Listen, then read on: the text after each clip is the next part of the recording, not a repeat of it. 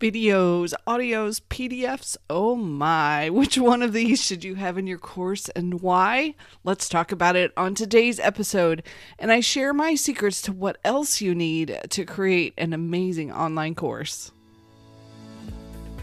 Welcome to the Course Creators HQ podcast, helping you navigate the latest techniques for creating and marketing online courses. And now, here's your host, Julie Hood. Hey there, I'm so excited you can be here for episode 7 of the podcast, where we are talking about what kind of content you must include in your amazing online course.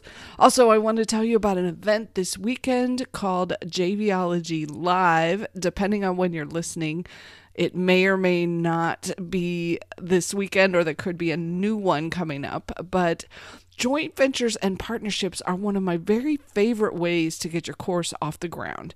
It's like having a swarm of salespeople for your course, and you only pay them after they make a sale for you.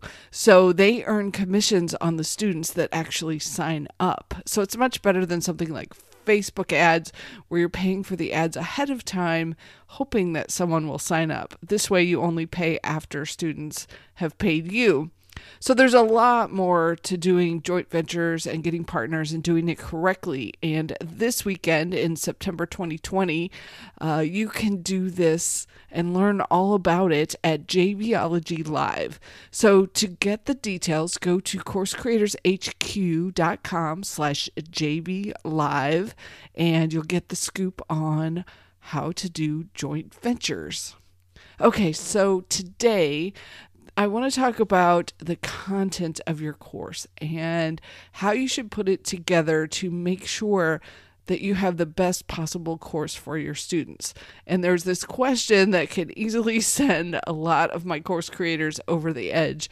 They say, you want me to create videos and audios and transcripts of the videos and workbooks and checklists and all of these things. And it really sounds like a lot. It reminds me when I would tell my kids that they had to clean their room, and they respond with, "But Mom, do I have to?" So let's make it a little simpler. You don't necessarily have to do all these, but let's talk about why you would choose one over another. And make sure that you have good reasons for what you are including or excluding. So these 4 steps will walk you through the decisions you need to make. Step 1 is to think about your audience and your students, and what kind of materials do they prefer to consume. So when I started online, I was working with writers, and they preferred to read. So in that case, lots of PDFs was perfect for them. But your audience may actually prefer to watch you on video or even listen to audios. So chances are your ideal student probably has a preference in format and what they want to see. So some people will love watching videos. Some want to be able to skim through written instructions. Some people learn best by doing. So they'll have a checklist, and you can walk them through the experience of what they should be doing.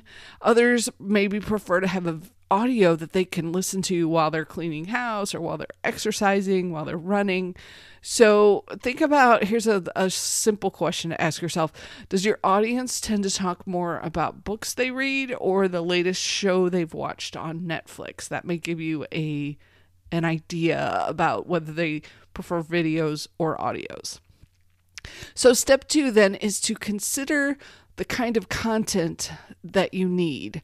And this is basically asking yourself, what does my audience need to succeed with my course?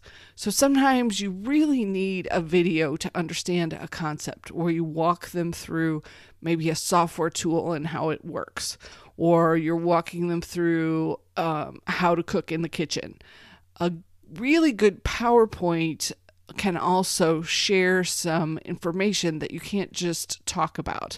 If it can show relationships and connections between what you're talking about, and that can be really powerful for your audience.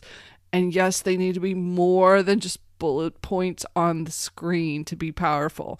One of my most important suggestions for you is, if you're using PowerPoints, try to keep them to where you have one thought per slide, so that the student can see maybe a photo or an image and have one bullet point thought.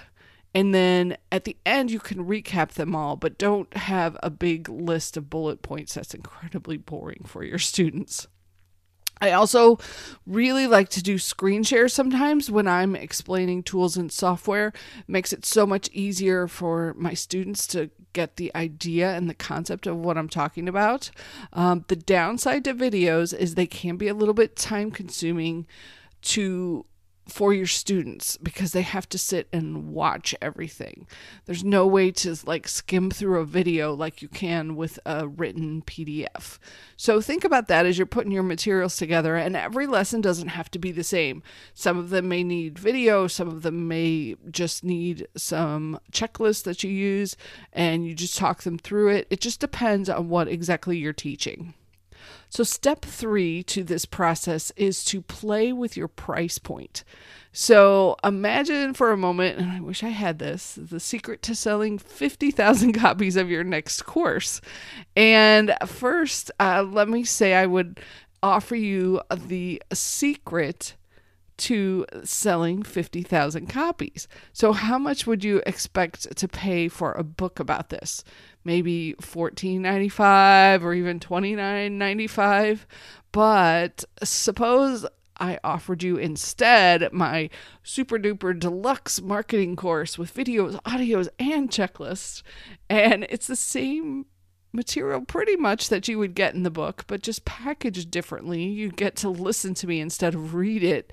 But how much do you think I could pay for and charge for a course like that? $197, $497, $997. So, have you ever bought a book for $997? So since we're all in business here, I want your course business to do well. Think about the perceived value of what it is that you're offering. Generally, people expect books to be cheaper than courses, even if they really have the same content. So, in fact, a lot of people will give away ebooks for their to get folks to join their email list, or they'll give away their physical books and sell them as get the book for free when you pay for the shipping.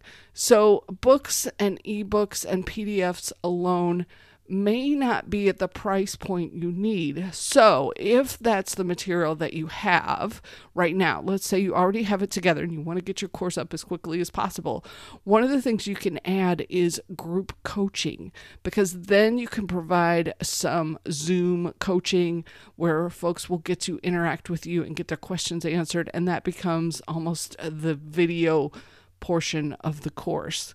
And that way you can have a higher price than just using PDFs alone.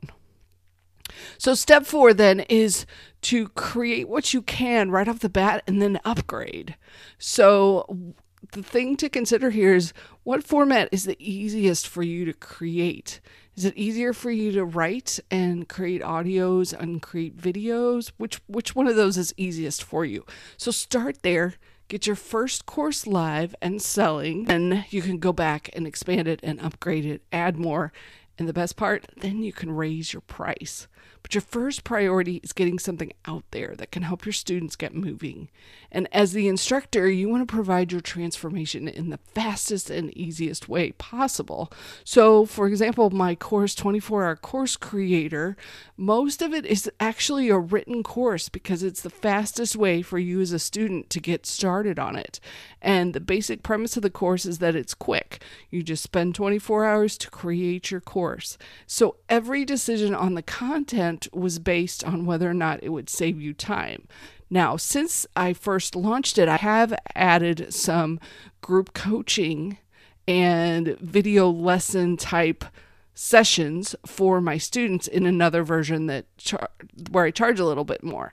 So plus I also have checklists and fill in the blank templates because that will save my students a lot of time.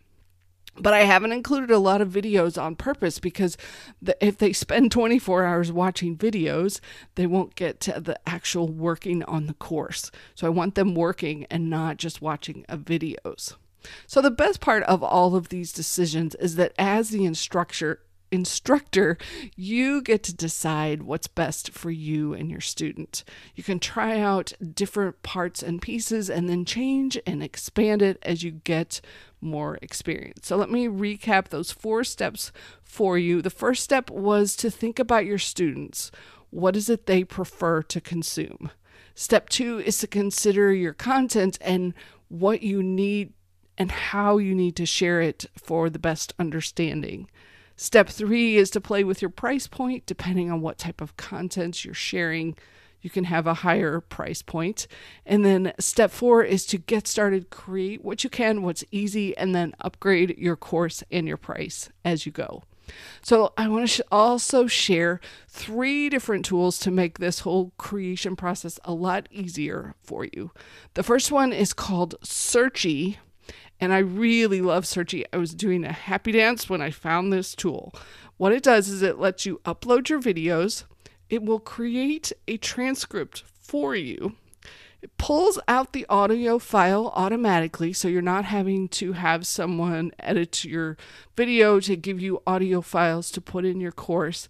And then the very best part is it inserts captions automatically into your videos for you. And if you've ever tried to do this or paid someone to do this, it's incredibly time consuming to do this by yourself and do it manually. So I love this tool. You can get the scoop at coursecreatorshq.com/Searchie.